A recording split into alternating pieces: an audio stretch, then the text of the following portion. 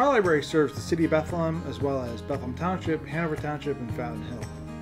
We had, not that long ago, opened a new library facility in Bethlehem Township, and so we've been thinking about ways to bring library service to Fountain Hill.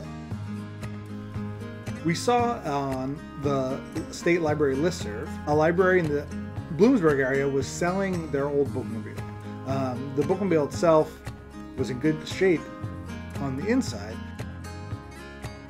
Got tons of shelving. It has all the outlets, and it's like just set up the circulation desk for the staff person to sit, and it would work perfectly. We want a location of some sort in Fountain Hill. Let's put these things together and let's pull the trigger.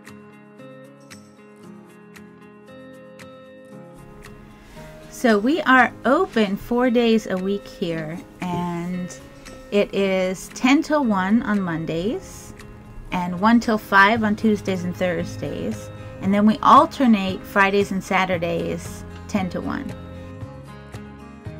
We put the sign outside to kind of signal, hey, we're open, you can come in and check out some books.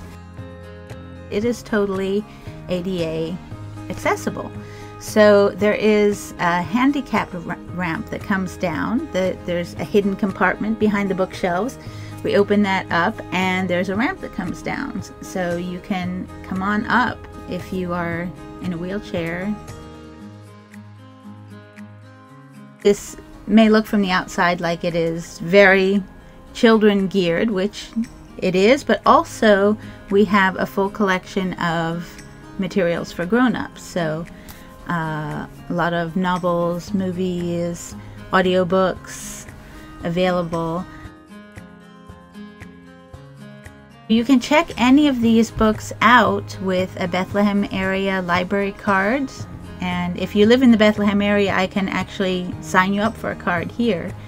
And if you live anywhere in our consortium, like if you have a card at Allentown or Easton and you have the access sticker, you can also check books out from here.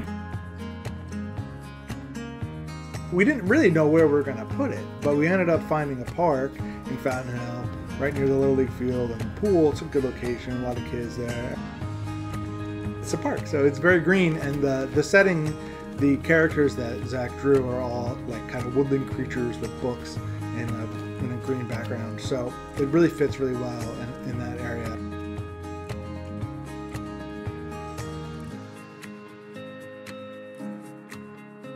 We love the idea that we're repurposing something that would have probably ended up in a junkyard, and that we're meeting our community where they are, you know, and that we're sort of innovating new things to provide library service in this day.